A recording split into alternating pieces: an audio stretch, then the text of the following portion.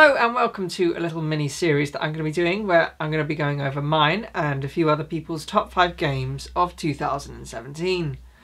The rules are quite simple. The games do not have to have come out this year as long as they've been primarily played this year and enjoyed. So we're going to start with me today, and then following on from this episode I'm going to be interviewing a couple of guests. So let's get straight into it. Going in at number 5, I've chosen Infamous Second Son. Now, although this game didn't actually come out this year, it's one that I've definitely enjoyed and I've been wanting to play for quite some time, but I finally got around to it this year. In this game, you've got smoke, neon, video, and also concrete. And sort of 3 of those 4 are absolutely incredible fun. Smoke is the first one you get, and it's got a lot of options available to it. And they really did a good job of making each power feel different. Although they sort of had this very similar mechanics, they brought something unique to every single one. So for example, neon, you could run up walls, smoke, you could go through vents, etc. Concrete, I was a bit disappointed with. You don't get it until right at the end of the game, and you can only really use it in the post-game where there's not a whole lot to do. And it was just unfinished. It didn't feel very polished, it didn't have a final smash, as it were. And so that's sort of really the only nitpick I have with the game. I really liked the characters in this game.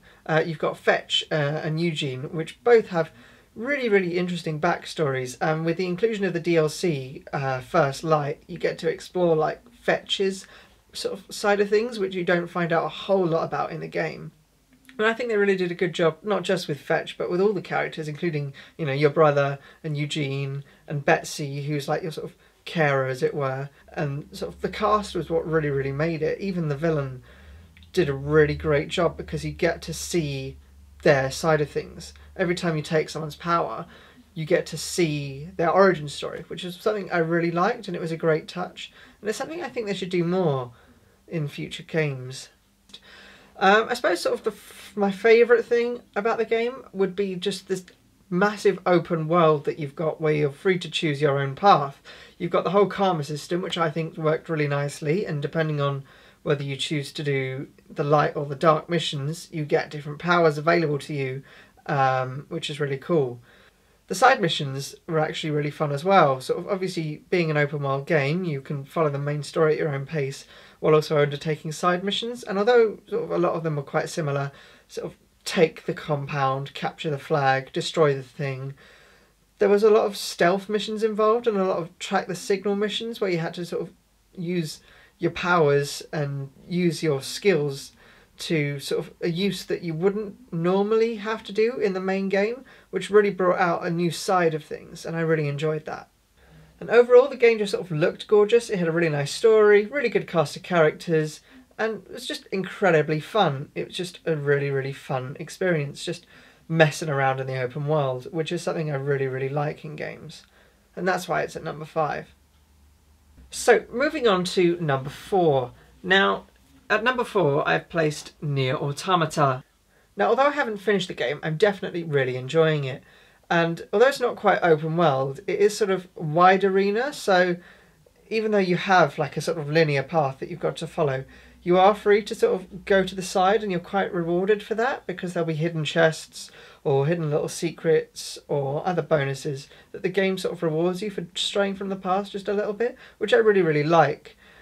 Now, the characters, you play as sort of an android named 2B, or depending on which level you get in the game, you get to play as other characters such as 9S. And initially you think sort of, oh, I'm playing as an android, how fun can that be? But actually, once you get to know them, they have really cool personalities. I suppose the strongest point in this game is the combat, and although it's a little bit hack and slash at times, they do a really good job of making it unique because you can customize it incredibly. You can make it to suit your play style, whether it be you favour attack, you favour defence, or mixed. You've got different weapons available to you, different combos, different ranges. Sort of, it's up to you really how you want to take on this game. And there's no set combo or set armour that means this is how you win. Every combination brings unique advantages and disadvantages, which is really nice, and it sort of, for me, it made the game feel more personal and more suited to my playstyle, which I really liked. The graphics is something we should mention. Now, the game is just gorgeous. They did a really, really good job with the engine, making both the character models and the buildings and basically everything in this sort of massive, massive world look absolutely beautiful. They've got a really nice art style going on. If the art style is good, that's a win in my books. Now, like I said, even though I haven't finished the game, I can already tell it's got a lot of replayability, especially because once you finish one story, you get the opportunity to play it as a different character, and I'm really looking forward to that because it'll bring a new experience and a new angle to the game that you haven't seen before. And what I'm also really enjoying is that when you take on sort of some of the side quests available, you really, really get to see some of the lore that's hidden in this game, because although the main story does give you the gist of things, it's not the whole game. There is so much more story to be found, especially if you take on sort of certain side quests that I know about, and I'm really looking forward to finding out what this game has to offer besides the main story. And overall the game is just really enjoyable. The combat's nice, you've got a really, really nice transition from sort of 2D platform fighting to aerial combat to 3D hack and slash, and they've done a really great job. Obviously Square Enix had an input in this game, and sort of in other games their combat's been... it's left a bit to be desired, but I think whatever input they had in this game, it's gone in the right direction and they've done a really great job.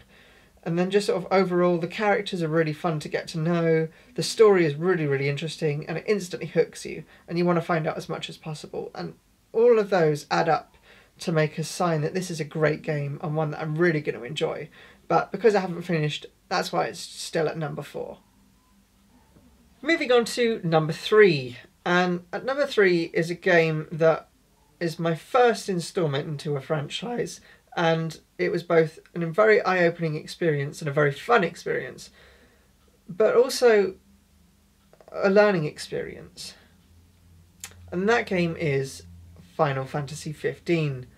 So, like I said, Final Fantasy 15 has been my first Final Fantasy game, and it marketed itself as a game for first-timers and fans alike, and I can definitely see the way that they did that, and they did a really good job with that. And I have to say that I really, really did enjoy the game.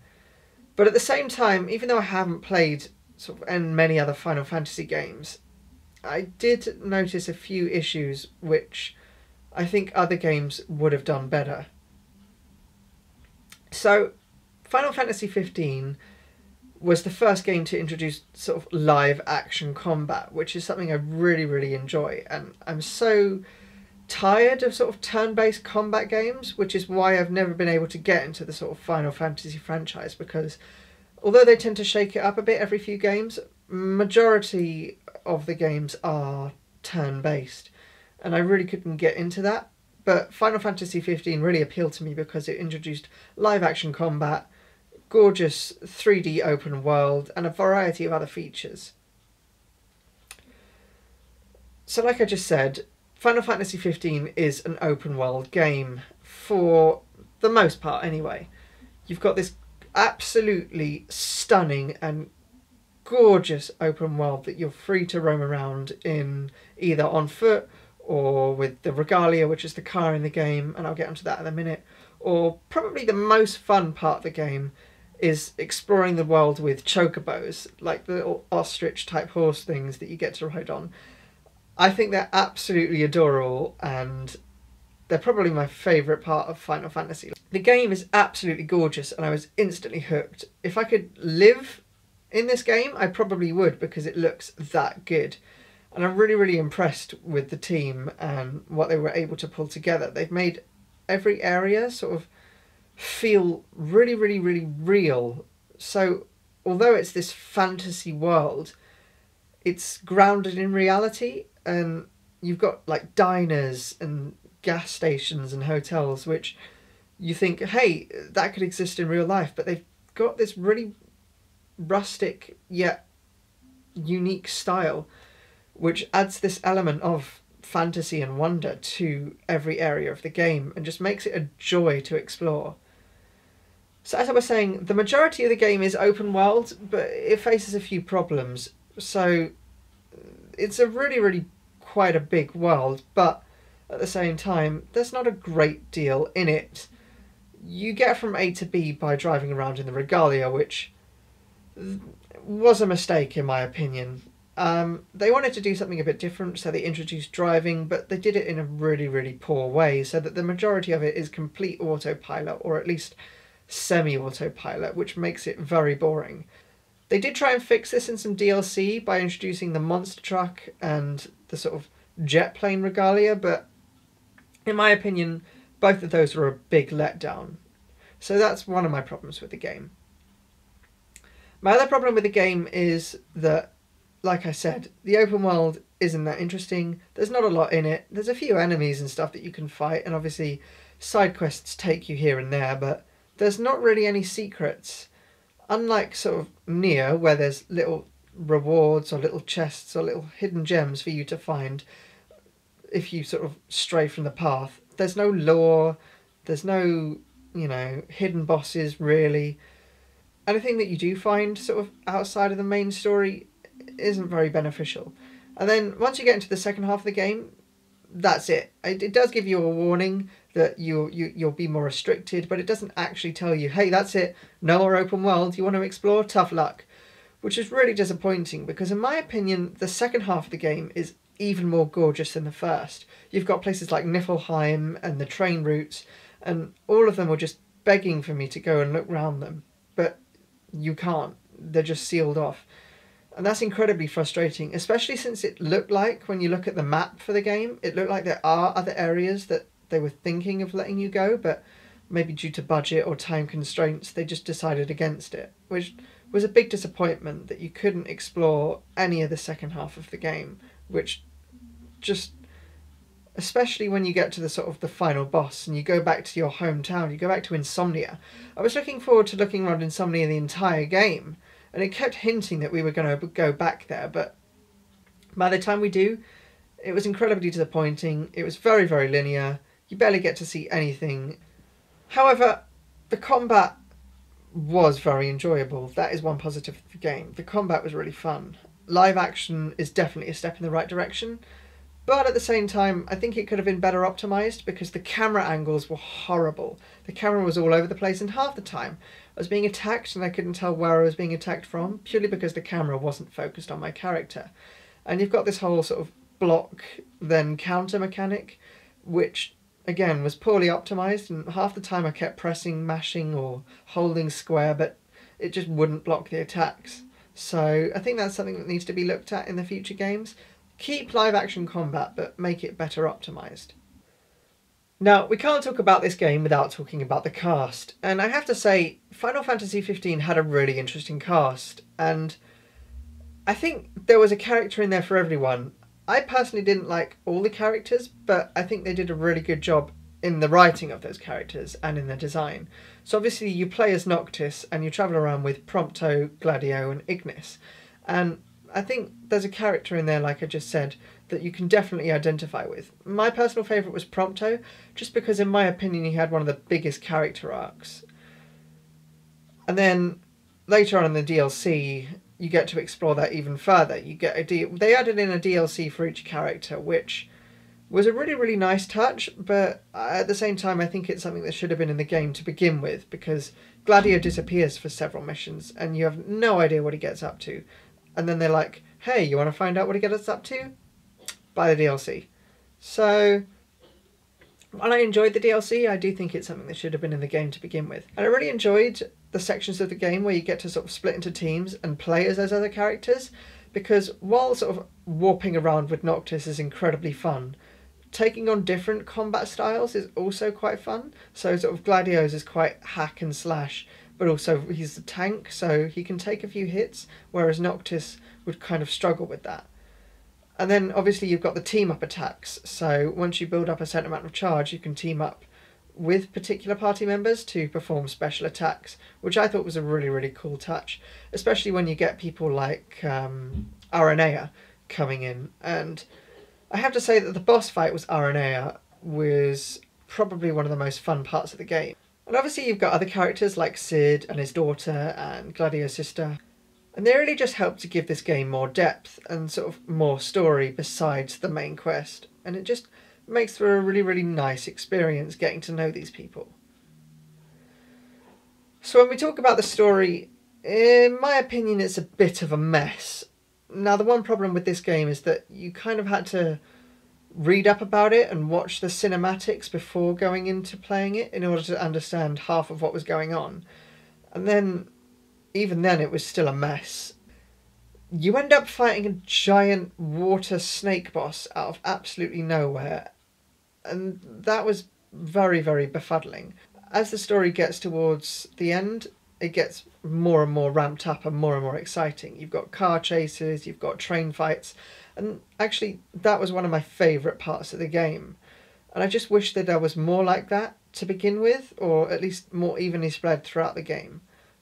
But overall I found Final Fantasy XV a hugely enjoyable game, and although it had its disappointments, which is probably why it's only at number 3, it still had a lot of fun elements, and if they can take what they did with Final Fantasy XV and improve on it for future titles, then I'll definitely be interested in continuing with the franchise.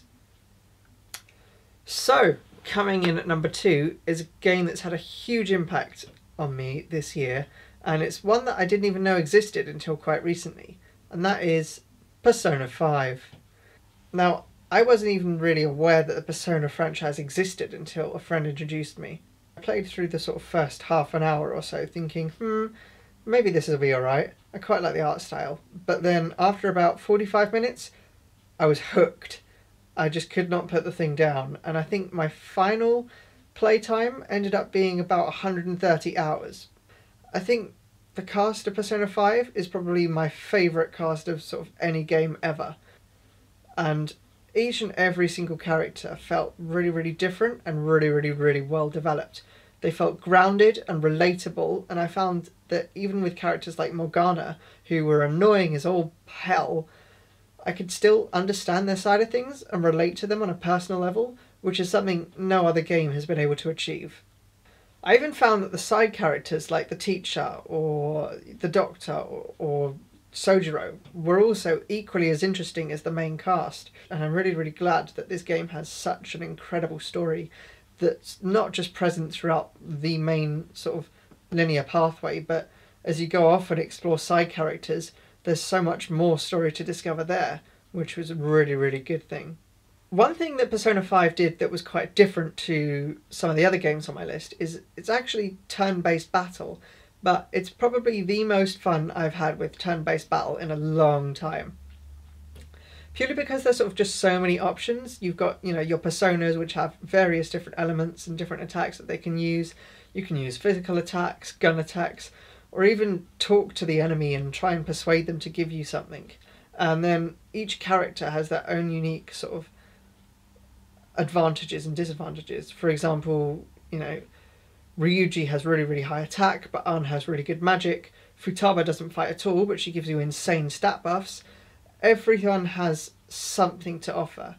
The way that they did the story in this game, I also absolutely loved, because sort of half of it is done through flashbacks, and you're told at the beginning that one of your characters has sold you out and one of your friends has betrayed you, and you're sort of kind of trying to figure it out, and you're thinking, who could it be, and then all this does a fantastic job to lead up to some of the big twists in this game that, especially for someone who has never played a Persona game before, I did not see coming, and I really, really got very engrossed in the story and the twists. There are times in the game where you're just sort of on the edge of your seat thinking, what's going to happen next? Are we going to get found out? But at the same time, you're like, who are we going to fight next? Who's going to be the next bad guy? What's the next fantasy palace that we're going to invade? Who's the next teammate that's going to join us? And that was something that I found really, really impressive, and something that not many games are able to do. When it comes to the palaces, each and every one of them felt different and really, really fun in their own respect. My favourite was probably Okumura's, because you get to just fly through these space vents and explore this space station, taking down robots and solving puzzles, and there's like a time limit at the same time. But at the same time, some of the other palaces were really, really fun because they also had really cool, unique mechanics, be it dodging lasers in the museum, or sneaking through air vents as mice, or in a being in a casino, trying to get enough cash to get to the next level. Each palace had something really, really cool and really unique going for it. And this was paired with an equally impressive soundtrack. Persona 5 probably had my favourite soundtrack of any game ever. So sort of, as I mentioned, the game is incredibly long, but at the same time it never really felt like it dragged or it was confusing, a bit like sort of Final Fantasy 15, where you get quite confused. But in this game, I didn't feel confused at any point, and if I was ever in doubt about anything, I could quickly just check sort of the run-up of the story so far to remind myself what was going on. And I constantly was hooked on the dialogue, reading every single line, because I was really interested in what everyone had to say, because it just added so much to the story and so much to everyone's character. And then they take this one step further by giving you the ability to romance and date certain characters, which is a really, really nice touch. I think it could have been implemented a little bit better, especially as you get towards the sort of end game characters like Haru. You just don't get to spend as much time with them as you would have liked, and you sort of miss out on certain events, and they feel a little bit rushed. But at the same time, I think they did a really good job bearing in mind the amount of time they had to work with. And if they did try and flesh out these even more, the game would have just been a bit too long, probably. Part of me thinks LGBT relationships should have been an option in this game, but at the same time I do understand that it is a Japanese game in origin and that that topic is less dealt with over there, so I can sort of understand that. There are sort of two sides to the game, which I found both to be equally entertaining, be it levelling up your social ranks or just talking to characters in the real world, or the whole combat side of things where you're going into people's palaces or fantasy realms and taking down shadows and enemies there. Both of them felt really, really balanced, and it felt like there was a good shared amount of time between both, and I'd happily play a game that was just one of those things. But Persona 5 did a fantastic job of combining them both into one game, which was absolutely fantastic. The art style in this game was absolutely gorgeous. It was sort of anime, but also gritty and really, really gory at the same time. It fitted really, really well with the sort of themes and story of the game, which was done fantastically. The idea of justice and sort of fighting your inner demons and fighting real life demons. It really did a good job of making you hate the villains and many of the adults in this game that just felt like these horrible people.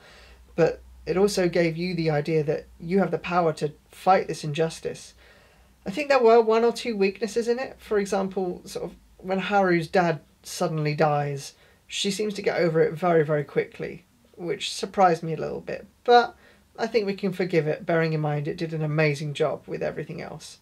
And overall, this game was just so enjoyable because it looked gorgeous, had a gorgeous soundtrack, the combat was incredibly fun, I loved each and every one of the characters, and it just gave me so much feels, and sort of the ending and the twist just had me absolutely gobsmacked, and I was just like, wow. This game has a lot of replayability, but I don't think personally I'll be replaying it anytime soon, just because of how long it was.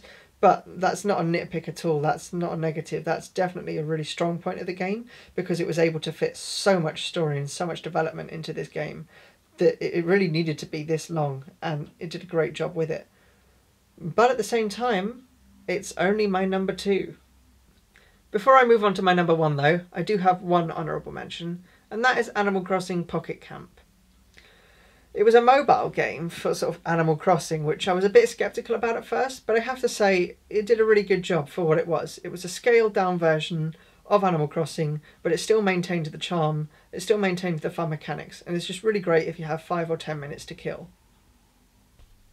So, what is my number 1 game of 2017? Well, it's actually a game that, again, was my first instalment into the franchise. I've never played any other games in the franchise, but I have to say it was incredibly enjoyable, and that is The Legend of Zelda: Breath of the Wild. Now, like I said, this game was my first ever Zelda game, and I have to say it did a really, really impressive job. I was a little bit sceptical of some bits at first, especially when it was sort of on the Wii U or even the Switch, and the graphics weren't quite 1080. I was a little bit sceptical of that because Nintendo are known for sort of being a little bit of a letdown when it comes to things like that. And I was also concerned that the story would be a bit too linear or a little bit uninteresting. However, I was completely wrong. The graphics are absolutely gorgeous. I love the art style that they did with this game. It's got an absolutely immensely huge open world, which is always a big tick in my book. And there's so much content in it, unlike Final Fantasy, that it made the game so much more enjoyable. I found myself comparing this game a little bit to Final Fantasy because there were some similar elements. This game features live action combat once again, but it does it in a really, really cool, unique way, and there's so much more that you can do that you couldn't do in other games. For example, in Breath of the Wild, you've got the ability of stasis or magnesis, where you can freeze enemies in time or use magnetics to throw metal objects at enemies, or use fire arrows or ice arrows or long swords or broadswords or shields or bombs. All of these options are available to you and give you really, really unique, cool ways of taking down enemies, or even solving puzzles or opening up the open world even further. The AI in this game was really, really smart, and I was really impressed with the enemy's ability to sort of learn from your tactics as you progress through the game. Although there's no leveling system, the enemies do gradually get harder and harder, either because they have better weapons, because they're bigger, or because the AI gets smarter. Guardians were a big part of this game, these sort of big metal robotic things that look absolutely terrifying, and when you first see them, you can do nothing. But then there's nothing as memorable as taking out your first Guardian. It's such an achievement. And what was really nice about this game is it doesn't require you to get a specific item or get to a specific level in order to take it down, unlike sort of previous Zelda games. You can explore this open world and go to whatever area you please in whatever order you desire. If you wanted, which is something I tried, you can go and fight the final boss immediately. You'll probably die, but the option is available to you, and I really wish that more games would do something as open and as free as that. In my case, when it came to sort of the divine beasts and the bosses, which you can take down in any order you want, I have to say that each one of them felt really, really different, but difficult in their own way. They each felt challenging and not just like a pushover. But at the same time, it didn't necessarily require you to get a specific item or a specific weapon, like I mentioned earlier, to take them down. Because there's so many options available to you, like stasis or magnesis, you can find different ways of taking down the enemies and taking down the bosses. And no two boss fights will feel the same. Even between, friends, I was talking to my friends about how they took down certain bosses, and the way they did it was different to the way I did it, because there's just so many options available to you. And like I said earlier, you can go to any area in this game at any time you like, and they're all hugely different. You've got like a volcano town full of these lovely rock people, but at the same time, to get there, you need like a fire potion or some kind of armor. Or you've got Gerudo town full of women, and in order to get into this town, you need to dress up and disguise yourself as a woman. Or you can go to an ice town, but you'll probably freeze. So you can go to whatever area you want, but if you try and get there unprepared, the game will punish you for it.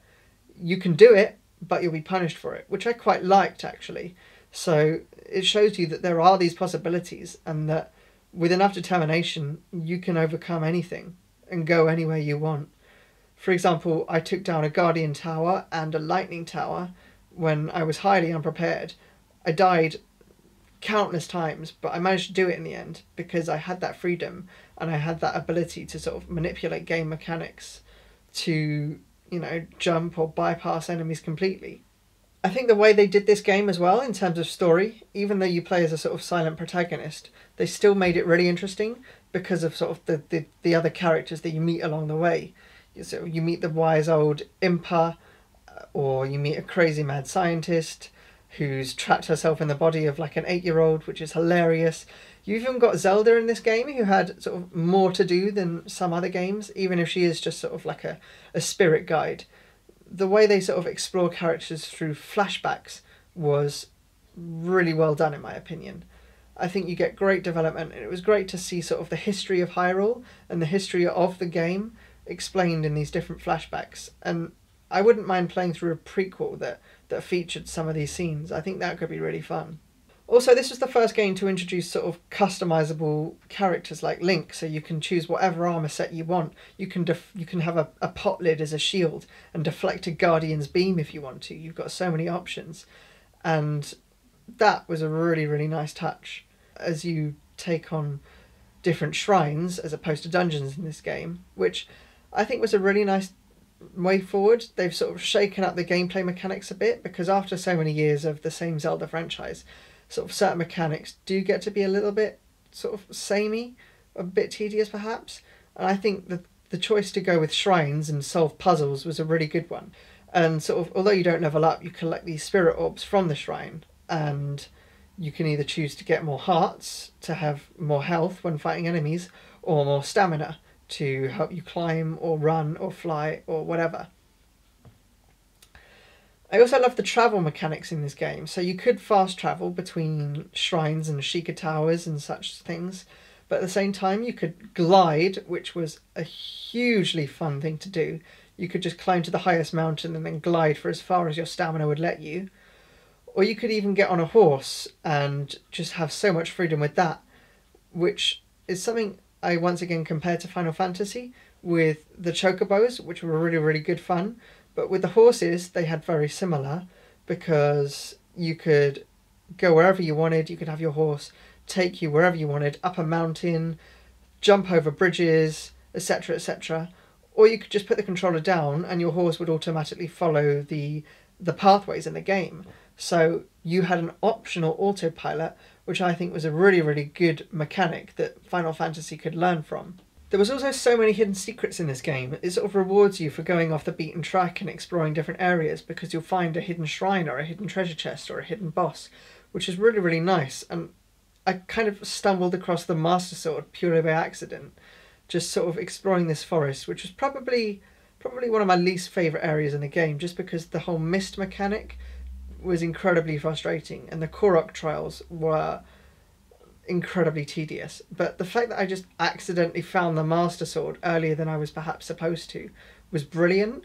And you could literally walk into Hyrule Castle whenever you wanted and just steal some high level weapons and then run out again before you got attacked. I really liked that you were rewarded for pushing your limits and sneaking around and finding these secrets. That was a really nice touch.